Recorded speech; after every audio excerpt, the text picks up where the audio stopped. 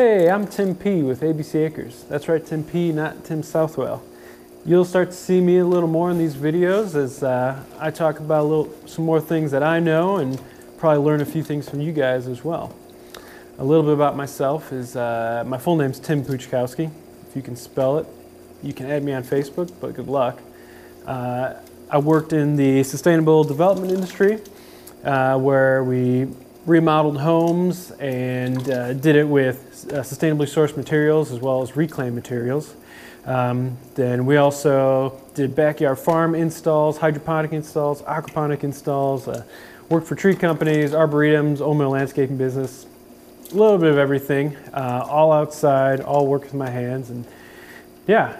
But today I'm going to be talking to you about hydroponics. Which hydroponics, basic definition would be the growing of plants in a soilless system, but the roots are submerged in a solution. That solution containing all of the minerals and nutrients and fertilizers that the plants need. And that is added from us through certain measured amounts. So we'll take a closer look at this tower and I'll kind of dissect it and tell you a little bit about all the different parts. And yeah, we'll get into it. All right, so here is the tower. We have simple parts of it. Right here we have our basket, and in the basket is the Hydroton. Hydroton is simply just expanded clay, and what that does is provide the plant's roots with structure to kind of grow around and grow on as to anchor itself. The clay also provides water retention and helps retain moisture so that we can keep those roots nice and hydrated. So going from there is there's approximately 18 different baskets in this tower, and from there we go down to our 5-gallon bucket, and inside that 5-gallon bucket, that's where our water is stored, as well as the pump that pumps the water from the reservoir all the way up to the top, and that sprinkles down and covers all of the roots and all the Hydroton in water and keeps those roots hydrated and keeps them sucking up those minerals and nutrients. All right. Now that you have your system, you'll have to regulate and monitor it. So what that means is you're going to have to pick up a few tools to measure these parameters. So what you'll need is a pH meter, which that will measure your pH. And if you paid attention in biology or chemistry, you'll know that that measures how acidic or how basic your solution can be. From there, you'll also need a TDS meter. This one actually measures your parts per million, EC/CF, as well as your temperature. TDS stands for total dissolved solids. And that's measured with parts per million.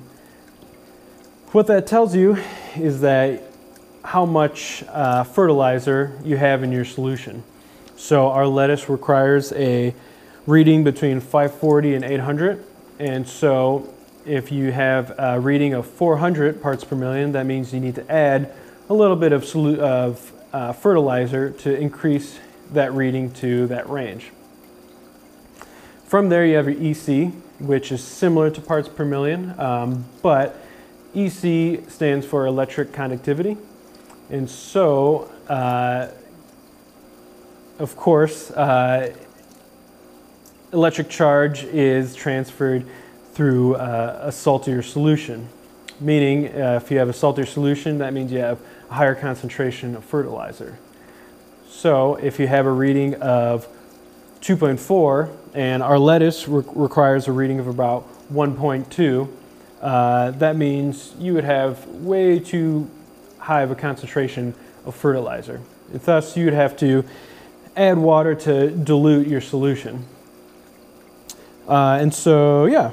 And with another note on pH, you know, you need to pay attention to your pH because that'll dictate potentially if nutrients can be bioavailable or if your plant can even uptake those nutrients. So typically every plant has a sweet spot of where you want your pH. Our lettuce, I like to have it at about a 6.3. That seems to be about the sweet spot. You know, that's doing well, as you can see. So yeah, that's a little bit about hydroponics.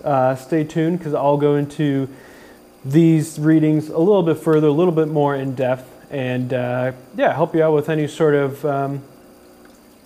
troubles you're having with your system if you have a system going, and how to monitor and regulate those readings. Now you may ask me, why do you want to do hydroponics as opposed to good old-fashioned, tried and true soil? Well, efficiency is the biggest thing. You can grow these 18 plants in about 1 square foot versus these 18 plants in a regular raised garden bed would take up significantly a larger amount of space. So we can grow vertically and make the most of unused space, such as in our greenhouse, where we could potentially grow racks that are in the middle of the room, raised up, and pretty much maximizing the most amount of space as we can.